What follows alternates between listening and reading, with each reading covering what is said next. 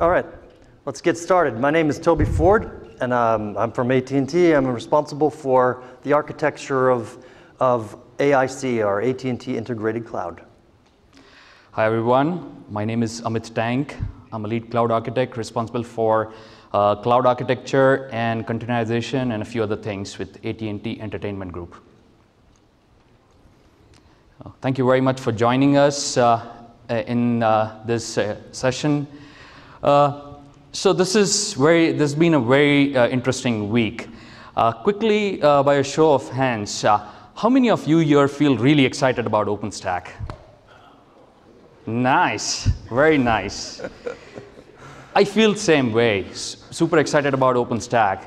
But then, before we translate our excitement into how does it correlate with NFV, I want to take you to a different era. I want to take you to the era of 1960s. Now, I wasn't born then, but I've relived those stories that I heard from my dad about how it used to be like. So the president gave a vision. There should be a man on the moon by end of this decade. He did not necessarily tell exactly how we go about it. He just gave a vision, and then interesting thing happened. By the process of self-fulfilling prophecy, everybody rallied together, they worked together, scientific minds came together, they pushed the envelope, and things happened. Going to moon happened, but then other interesting phenomena occurred. As part of doing so, we got some amazing things that actually improved the quality of humanity's life tremendously. We cannot imagine our world without fiber optics. We cannot imagine our world without satellites, or Tango for that matter, or Velcro. So talking about this quest that yielded so many amazing things kind of makes me wonder that when I come to these summits, I see this amazing quest that's underway about like NFV, VNF, SDN. So let's dive in a little deeper on what are some of the things we should be excited about. Sure. So by a show of hands, how many people have actually drank Tang? Nice. I don't see it very often anymore, but I had a lot in the 70s. All right, so then many of the presentations I've done recently, I've talked about the basics of NFV and SDN and VNFs and how we're migrating from old PNFs to VNFs and such. But I want to make sure that we don't get stuck thinking solely about the cost benefit. And we're all going to get cheaper mobile cell coverage, and we're going to be able to expand to more bandwidth delivered on the last mile. It's got to be more than that. So, I mean, clearly, if you talk about commodity hardware, open source software, virtualization, containerization, automation, configuration management, all these things that are happening, templatization, all of these things sort of imply that we're going to save cost. But at the same time, it's causing us to be very unifocused, not only on cost and what I believe is going to be commoditized, but it's also focusing us very much on the infrastructure and keeping us stuck there. And what I wanted to talk about today was some of these things that we're going to do, what is the actual value that we're going to add? What are we going to do that's unique and new with these technologies? Once we have the extensibility of software, what's coming?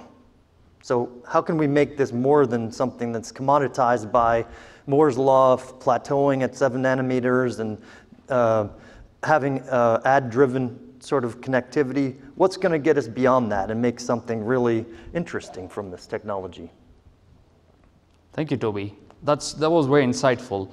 So you look at the big picture, and you get to see the NFV framework, the HC vision that allows you to kind of build these blocks. But before we jump into this, I want to tell you a story to kind of illustrate the message that we are trying to convey here. So the story is about Peter. I met Peter, who's a very bright engineer, at this summit. So he's here traveling from Europe. He's a postdoc medical student. And we got talking, and I learned a little bit about what he does. Turns out he would love to use OpenStack to run his simulations to identify the impact of the molecule compound that he's been working on. Now, that got me thinking that there are so many different stories similar to this, which essentially for an average adopter of an OpenStack or an average user of an OpenStack, when they look at OpenStack, when they come to the summit, do they see this complicated block? I made a transition into a network domain a long time ago. So at that time, a lot of things were new to me, and I was also kind of getting introduced to OpenStack. And so I had this similar question that when I get started with using OpenStack, am I still going to be really confused and kind of entangled into thinking things as, what's VM? Do I have to worry about capacity? Do I have to worry about memory? Or am I going to be able to, is this platform going to empower me to rise above it and think about applications, think about experiences that we can build? Exactly. So, you know, I thought Boris did a great job earlier this week of framing up this problem. Okay, when you're confronted with an OpenStack login, what do I do? Oh, can I have a password or a login, please? Oh, no, you can't have that unless you give us some money. You know, or you can't do this because you don't have CapEx, or, you know, you have all of these obstacles before you get there, and then at the end, you know, you give up and you just go to the public cloud. And often I think we get stuck thinking so much about the cabling and the VNFs and all these things that we forget what cloud is. The C in AIC is a really important part of the story. You know, and then I have an alternative login that I want to present. So for me, what's behind that login? When I get past this login, what do I see?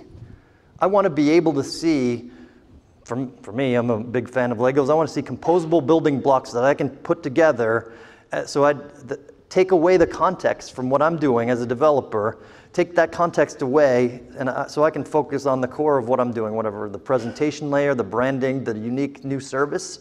That's what I want to focus on. And you know, I feel very ironically that when I first used Heroku in 2008, they gave me that then. And we still haven't, with all of our focus on making progress, we still haven't really gotten to that point yet. And this world has evolved since then. And so what I urge us to do is imagine a place where, as a product manager inside of a telco, I want to go and create something new. So I can make a login and I can go into something and I can truly engage with a service definition tool that allows me to compose new services and roll them out in agile timeframes, like in days. So that's what I'd like to see us be able to get to. And many of these things have already existed, whether it's in Amazon, and that's the typical example, but there's other examples like this that are very compelling examples of what you can do and what has been achieved. And it's just, how do we make this happen faster? So some of those examples that are very overlapping with the telco space, one of them is about policy. In the telco world, we think everything is unique, and especially our view about policy. Well, it isn't unique. It's been something that has been very well thought through and solved over time in the IT realm. And I would argue that my friends at Apsera, when they made this project, they actually made manifest a policy engine that is the vision that we've presented in our ecomp white paper of what is policy for a telco. And they've made that integrated in a model that is very much like a Heroku PaaS. So I want that. Plus I want the container aspect of it as well. I want simple, highly optimized use of infrastructure in a container way. And I want to be able to do that with VNFs. And I want to be able to do it with the fancy Mark Shuttleworth kind of demo of assembling blobs on the screen and then seeing it happen. And then expand as necessary. So that's really, really interesting, Toby. The fact that your narrative really connects to that audience, which is really looking to build experiences leveraging OpenStack. I think it's amazing that some of the things that are being driven as because of this NFV's lofty goal, people don't even realize, but they end up getting this. So as a engineer, as a developer, or as an application designer, experienced designer, I could definitely imagine that if we achieve this vision and this cloud really becomes that nirvana cloud, imagine how much value it could unlock. You could look at A/B testing. You could essentially transition your company into a fail-fast model, which allows you to evolve much rapidly and catch industry-wide transitions. I mean, it essentially could allow AT&T designers and technologists to craft unique experiences through next century. Why should we limit ourselves? We are just limited by our imagination. You could have a personal VPN of things where your car that's connected with a very secure MPLS connectivity to your refrigerator or your thermostat, or any of your appliances, and effectively your car kind of also it tells what things, how it should interact. Or imagine an experience where basically you have an you have a regular game and you are enjoying that game by immersing yourself in a virtual reality. So I'm really excited as an OpenStack community member of what is possible. Yeah, so last night, Amit and I were up late trying to solve for this presentation, and it was quite funny because we got to a point about 1 o'clock, and then we realized by this slide, we were like, oh, we've sort of guided ourselves into a point where we actually have to solve for the strategy of AT&T and come up with something meaningfully new. So one of these things that I imagine is watching NFL game and then being able to play the same plays, take a feed or copy and paste the play that you see being run and run it in Madden and try it out all different ways, and then get to know the people's names and their stats and all that. I mean, I find Madden is one of those games that is very much like, cool. My son and I buy it at the beginning of the season just so I get to know what everybody's name is. That's very cool.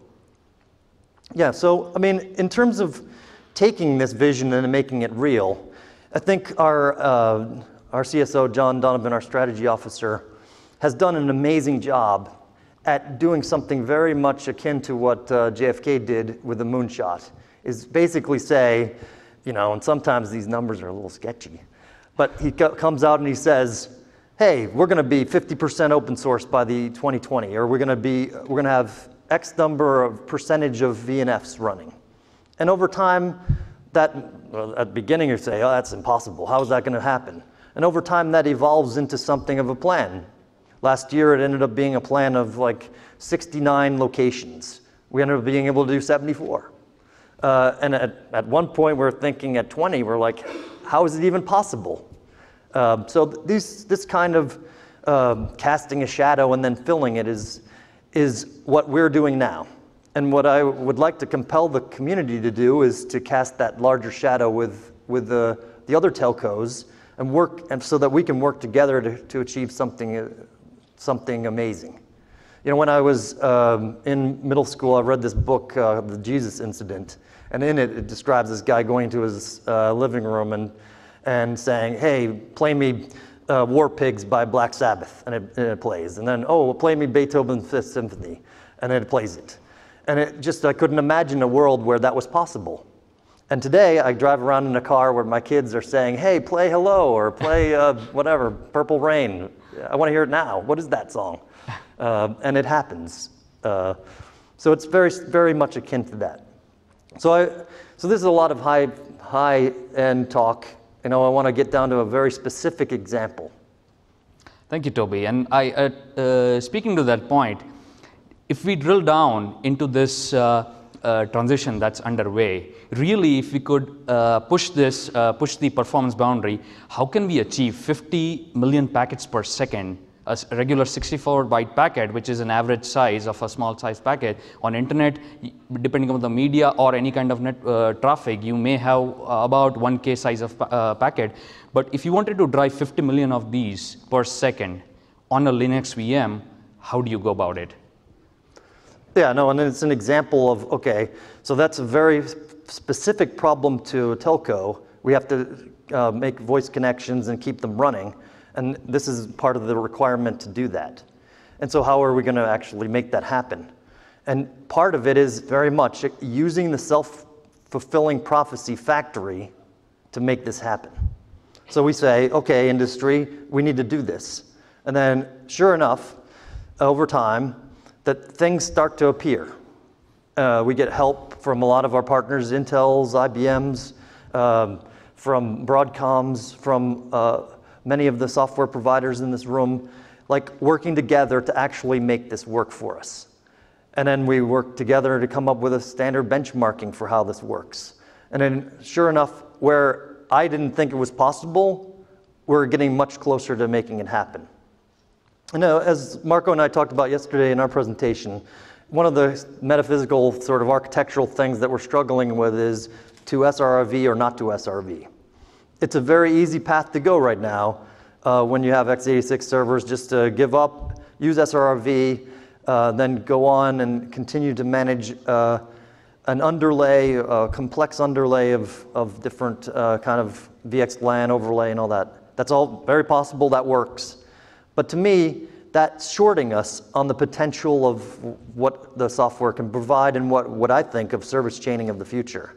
On the other side, you have the software option, and even though we've made vast improvements having a pure software option on this, and then we've done a lot of great work in the community to make this happen across a number of groups to make this better, it's still not quite 50 million packets per second.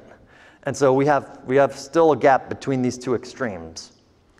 So what I'm hoping over time is that we actually bring together and find the right balance where we can offload the appropriate amount of standard networking and packet processing and make that happen within let's say a smart card or in a typical NIC, a smart NIC or a typical NIC. How can we do that? And then at the same time, take advantage of many of the optimizations that have been appearing. Moore's Law needs more things to do. And you see that with a lot of the consolidation of new functions onto the processor chips. And that's why we're very supportive of trying to use a multitude of processors in this space, because you're seeing nowadays, especially with mobile devices and the ARMs and the open powers, a lot of in the ecosystem, and I went to the ARM partner meeting last year, it was equally exciting what is going on in that space. So if we can harness some of that and bring that goodness into this realm, then we can, I think, go well beyond providing just 50 million packets per second. We have to be able to support, as Saurabh was describing, 150,000% growth. I want to be ahead of that curve. So as I was saying, this is some of the examples where when we showed up into OpenStack, people were often like, my friend Jay Pipes is always saying this, please tell us the use case and don't tell us how to do this. We have to work harder on explaining what we want and why we want it, and then we can all work together to make better solutions. So that's something clearly we're trying to do better in OpenNFV, and I think this is an example of that flow where when we were able to specify what we needed with networking, we were actually able to start to see and propagate new concepts into, like say, Nova around NUMA pinning or thread pinning and these types of things. And so you see a lot more options in that realm, and before you may not have needed it, and it may be over tweaking and prematurely optimizing things, but in the end it has been very helpful to us. And it can be helpful to a much broader set of use cases in the future. Very interesting. So here's, yeah. A quick point to that. I think that's really interesting. The stuff that you just shared, for a typical average community member, I've seen through my career, I've seen enterprises being able to provide this feature to select set of customers for extremely high premium, just because these traditional features like CPU pinning and NUMA awareness have never been accessible to the general public. And it's really beginning to paint that picture for me now that you've described this, it actually for an average user, like the average users like Peter of OpenStack, they get to enjoy this feature right out of the box just because of NFV's focus on some of these things. Exactly. Yeah, so here are some of the other examples of things we've put into the blueprints or in the specs and that we're prosecuting and we're trying to make happen faster. So, I mean, you'll see us in the near future putting a lot more emphasis on scheduling and being able to schedule a lot of combinations. The VNFs like an EPC or the like, they require a lot of anti-affinity or affinity rules and make sure that certain pieces and parts aren't on the same boxes and such. So you're going to see a lot more work from us on scheduling and making it also more life cycle based. Today it's very much placement based, and we really want to see it move in a direction that is over the life cycle, is managing workloads and where they go. And helping us with our overarching cloud benefit. Again, why is the C so exciting is about really being able to get high asset utilization. So this is, that's just one example. Another one that I'm working on with my friends at Ericsson and Apsera is around containers, is trying to make the VNF run, the actual, not only the VNFs run and have meaningful examples of VNFs that run in containers, so that's one thing. But also at an infrastructural level is running like the control plane on a Kubernetes setup or something like that, so that we can actually make a much smaller footprint and be able to service more of the edge use cases that we have. So these are just a few of the examples. Very interesting. So Toby, you know what really excites me? I'm a big fan of being able to containerize and decompose services. As an architect, nothing makes me more excited about having teams of engineers being able to build this experience. But until now, there has been a big concern. What about security? What about isolation on running containers? But I'm now convinced that as VNFs adapt containers and they start running on containers, those problems are going to be solved in a very elegant way. I am going to get extremely good isolation and security solutions just by the fact that VNFs are going to run on containers. Right on. Yep. So that's really exciting. While thinking about this, like we talked to so many different teams and so many different module owners, PTLs, developers, and the general message was it resonated well with a broad range of people and participants of the community. What excites us about this? Some of the key projects that we should watch out for have some really cool things coming in. The best practices from telco worlds, they are going to come to the cloud world. Senlin is a very cool project that if you get a chance, you should check out. It's essentially going to help solve clustering use cases for OpenStack users. Migration capability is another area of really interesting developments there. And VNFs have these tremendous requirements from HA and resiliency. And if it works for VNF, it's definitely going to work for, say, a grocery store or a national toy company for them to leverage OpenStack. Few other things that are really exciting are Mistral, that is really interesting. Astara, an SDN-related project that's coming together very nicely. Tacker, which is around management of policy profiles, that's also coming very nicely, and we have some really interesting things to look forward to. So anytime you see VNF, and anytime you feel like, how can I make an impact, or how can your team make an impact, these are some of the projects that we highly recommend you to consider contributing code, contributing your use cases, contributing your mind share towards. Yeah, and then I will add three more examples in this slide that are of interest to me. Certainly policy in Congress, and then making that inner work, convincing everybody to open source their policy work on our end, and then other entities, trying to make that all come together. In the same way with orchestration, I would like to really see us work together more closely on this problem. In the past, for us, our problem is that each VNF has its own orchestration, and we want to do it in one way. And so we're very closely following what's happening with Mistral and with Murano and Tacker, and look forward to having a way to solve for that. Now, something that I urge everybody to be patient about is that each telco and each telco group is going to come and show up here very soon with their own version of workflow and orchestration and policy and control. And then we're going to find a way to work together to do a little bit less redundant work there. So in that realm, please do follow the Tacker work that we're up to in that space. And the last piece is on Neutron. Clearly, it's an area that is of great interest to us. And in the past, when you came from a cloud and data center world, there was one way of looking at it. And then we have our WAN way of looking at it. And so hopefully over the next period of time, we can do a much better job at really solving for this in a unified fashion. It's all right. So this just the last few slides so we can get to the questions. I just wanted to conclude with some more highfalutin talk about our AT&T strategy. So one of the things that's always fascinating to me is, everybody always talking about like HBR or whatever, is always saying, oh, look at how fast this technology is adopted by 100% of the people. Look at how fast, Facebook was adopted by this many people. Look at how fast Amazon got to $10 billion or $1 billion or whatever. And then, the curves are getting shorter. But they fail to mention the other side of the picture is like, what happens, what is the fastest thing to fail or to go to zero from 100%?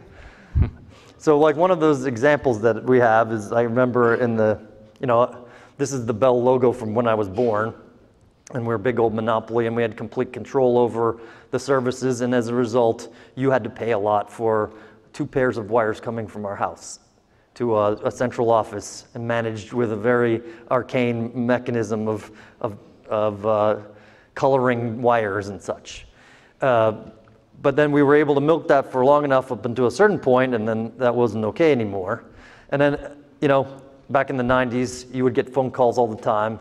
Oh, you want to switch to my MCI? Sure, it's cheaper. Oh, you want to switch back to AT&T? Sure, it's cheaper. Like back and forth. And then over time, the price would go down and down and down. And then one day you woke up and Skype showed up, and then long distance completely disappeared. All of the money-making ventures we used to have in the 60s and 70s is gone. And then, you have FaceTimes and all that, and it's very much a self-fulfilling prophecy like today. I'm waiting. I'm sure that Apple has it in cooking. Is the FaceTime for my watch. So, Dick Tracy and its self-fulfilling prophecy can come true. Now, the thing is, for us, the path forward is very clear. Is we sell bits and moving bits around. Today, that's done for 1 billion people. And tomorrow, and not very far in the future, we know that it's going to be done for 6 billion or 7 billion people. And that path from 1 billion to 7 billion, are we going to make that a short path, or we're going to let that linger? Some entities out there want to see that happen almost instantaneously. And when that happens, you can imagine with that much demand and with the mechanisms that typically take us to 6 billion people with like ad-driven revenues, that's going to happen very fast. And those bits are going to look like corn. So we have to move faster. And to conclude, I'll give you a little story about this statue that we had on our T-shirt earlier this week. Originally, it was a commissioned statue that was on the front cover of the Bell manual in 1914, and it was called The Genius of Telegraphy. Very quickly, once they built it and installed it into the AT&T headquarters in New York, they had to change the name. So they decided, let's do something like The Genius of Electricity instead. And then since long distance and the phone became much more important to AT&T than our electricity work, it became the spirit of communications. And it's been that way since then. And so that's one story of transformation. Another story of transformation is how that has been located in different places over time, as if you've seen the Stephen Colbert thing with all the different acquisitions, we're like the sum of 74 companies. This statue actually, there was a building in New York which was built entirely around this statue. And then of course, that business is different now, and then this statue is in a building in Dallas. What I'm suggesting is that maybe it's time for us to rename that statue to be the spirit of transformation, because we have to be changing. Very interesting, and I think that speaks a lot, because what we saw this week, Toby, was really a company that is a traditional telco provider being as agile, demonstrating as agility as what a software startup would by being recognized as a super user. So. Thanks, Amit. Right. Thank you very much for joining us. So we'd love to have questions or thoughts? Before we get into it, I really want to thank Amit and the DirecTV guys. It is really exciting having these folks join us. We've done a lot of good things so far, and I look forward to doing even more. Likewise, Toby. Thank you. It's really great to have you and the rest of your team take us in the next century.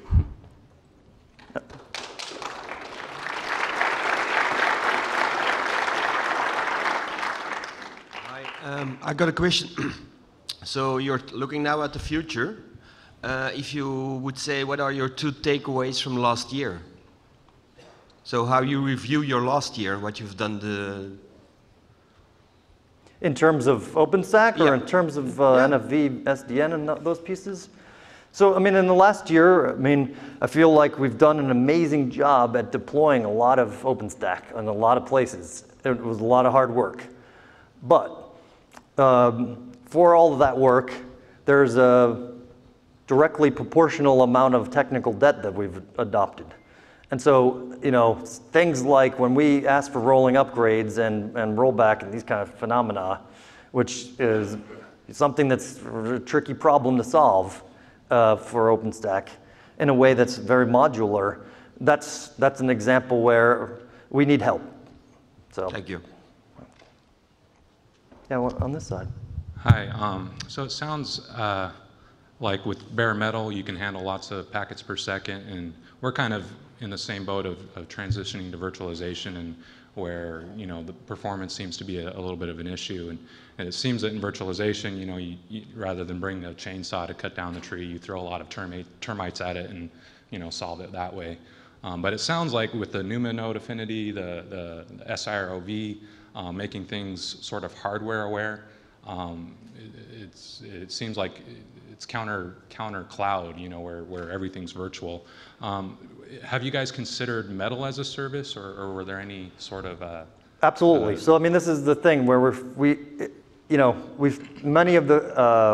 of the work we've done is very VM oriented to date, and it's related to security and separation, reservation, and that part of it. But we recognize that there's a continuum, and we have to pick the right points. And so some places we may end up having to use a bare metal, or to use something in the middle, containers or something simpler, and then just really use the proper scheduling to make sure that we keep asset utilization high.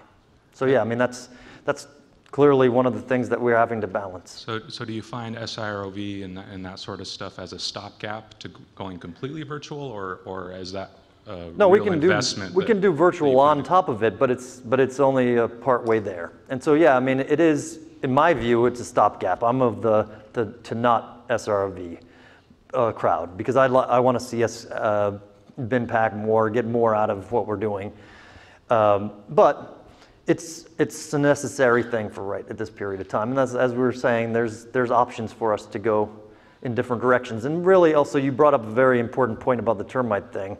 I do wish we would find a better analogy than pets versus cattle, because I like my cattle.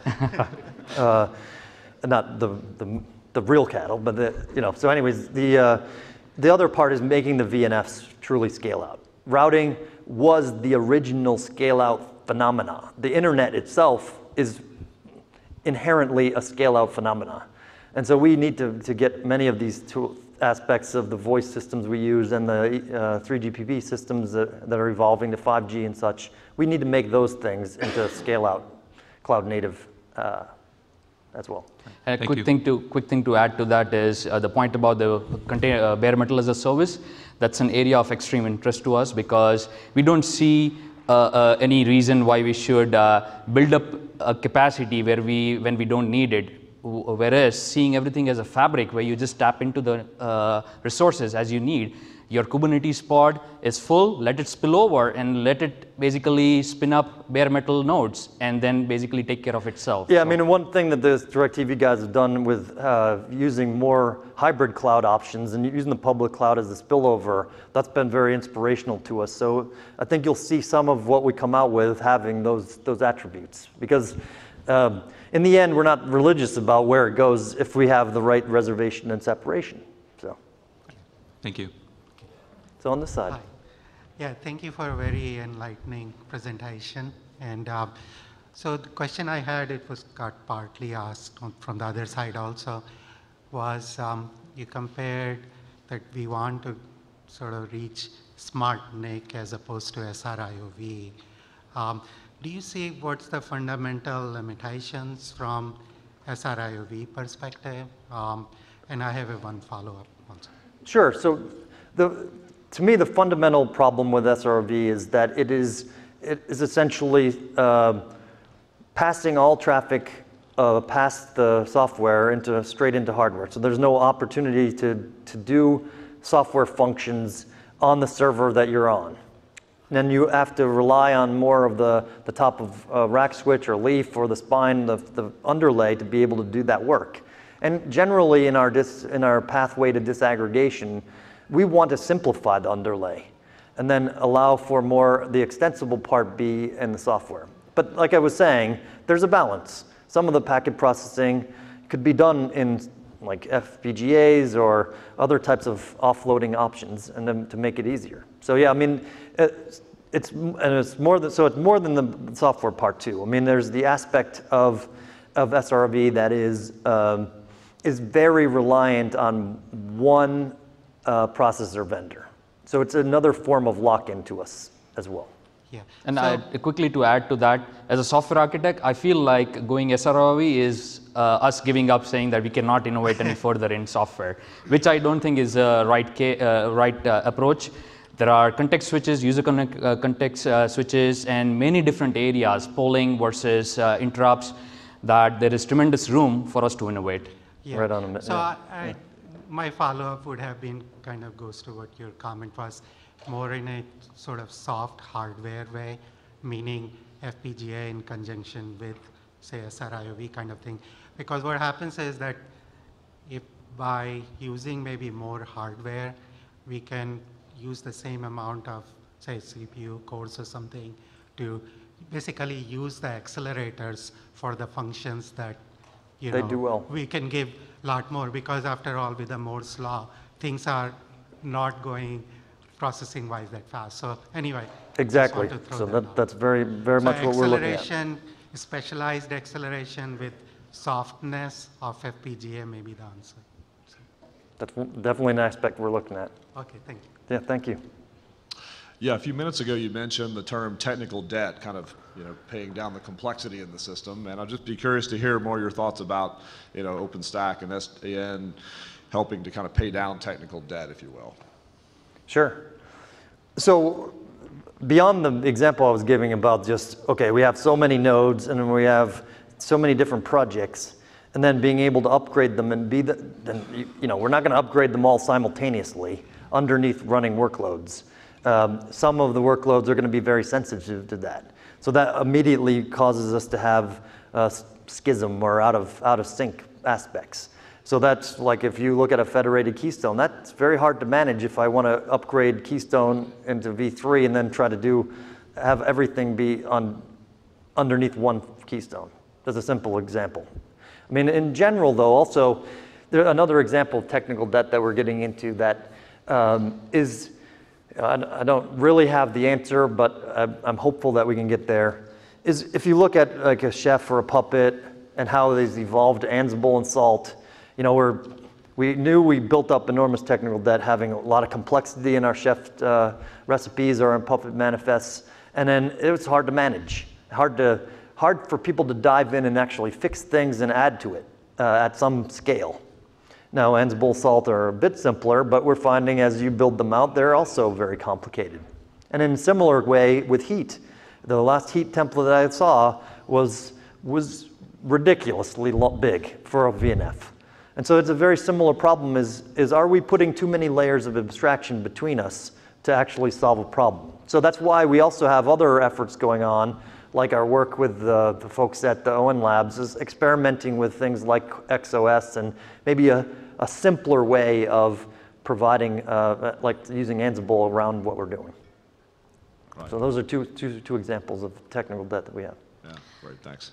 Thanks. So thank you for a very interesting presentation. I'd like to go a bit deeper to the requirement of 50 million packets per second per virtual NIC.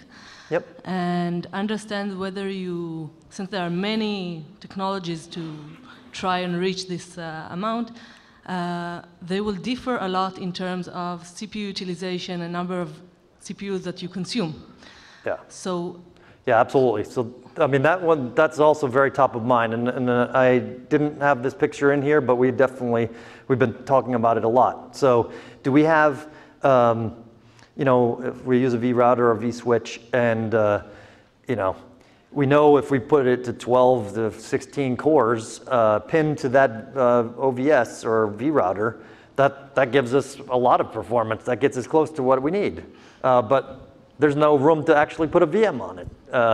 So it's finding that right balance is like, you know, what number of cores to pin to make that work is tricky. And then in general, this is like, I'm going to use up a significant subset of the box to do that. And so what, you know, obviously one of the things about the SmartNIC idea that's very helpful is offloading a lot of the things that needed the CPUs to be pinned, as was described in an earlier question, onto accelerators like compression, encryption, things that are standard packet processing mechanisms can be done in something more akin to a network chip on a NIC, and then less of the processors are used. So yeah, that's a very good point. Thank you. I'm also with you on that, because it's simply not logical to use so much CPU for network. Exactly. All right, on this side. Hi. When I read the slides of 50 million packets per second processed by one VM, suddenly I thought, but why not use 10 VMs processing 5 million packets each? But this is what... That was the right... That is definitely what we were trying to imply. So, this is, of course, too easy. So my question here is, what are the challenges you encountered on trying to have a segmented-driven architecture capable of managing efficiently this smallest workload? So, you know, to achieve that. I mean, I think it comes down to one really important aspect of some of our workloads. It is maintaining a connection and keeping it running and keeping it stayed up and having that and being like an elephant flow, like stay up and running. And then if I lose the thing that I'm talking to and it has to go somewhere else, moving it over. That mechanism, there's been solutions to it, so it's not like we don't know how to solve it. But getting it implemented into the VNFs that we're talking about in the EPC space or in the SIP space has been a challenge for us. And making it something that the vendors can commit to us on what the performance is. So yeah. Thank you. Thank you, everybody. I appreciate it. Thank you so much for joining.